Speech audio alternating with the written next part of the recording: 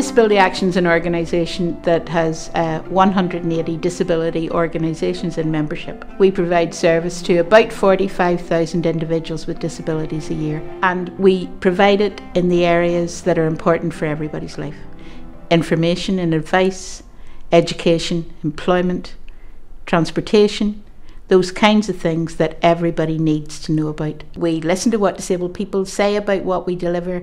We then try to change the policy and then try to sell the best practice and the good policy to government.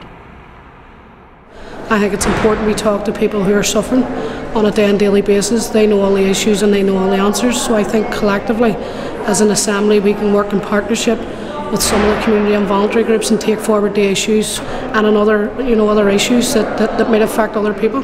People with disabilities are concerned about their rights. Their rights aren't respected. It's a challenge for people with disabilities to fight to defend those rights. They need empowerment. They want to be active. They're keen to get involved in actions to defend those rights, and they're keen to lobby government, particularly local politicians in Northern Ireland. There's a new international law in the form of the United Nations Convention on the Rights of Persons with Disabilities, and this means that governments now have a clearer obligation as to what they need to do to protect the human rights and recognise the human rights of disabled people.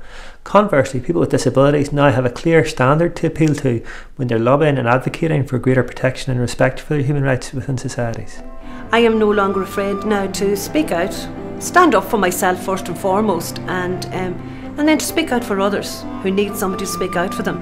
The network itself has taught me so much, and you don't have to be afraid, and you can ask for what is rightfully yours. My hope is that people will listen to the things that really matter, getting on with work, enjoying life and being part of a constructive society.